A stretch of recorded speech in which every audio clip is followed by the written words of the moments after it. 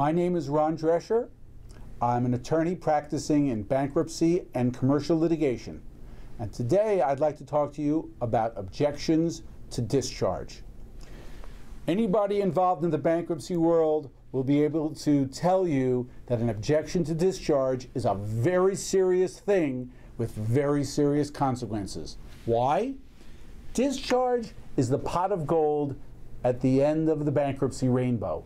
It means that the debtor can get a fresh start, can work, can accumulate assets, can earn a living free from harassment or attempts of creditors to seize assets or garnish wages. It is that only honest debtors that are transparent with their creditors in the bankruptcy court have a right to receive a discharge in bankruptcy.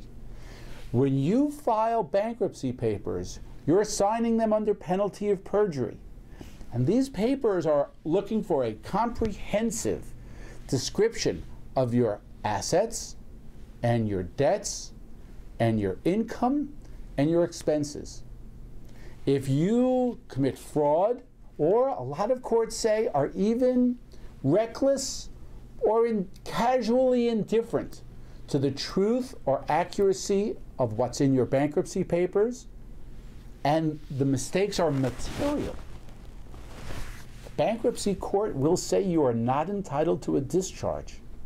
That's an awful, awful result, because you can't then go ahead and refile a bankruptcy case 6 months later and do it right this time and discharge your debts. Once a debt is not discharged because you've done something wrong, you're stuck with that debt forever. My name is Ron Drescher.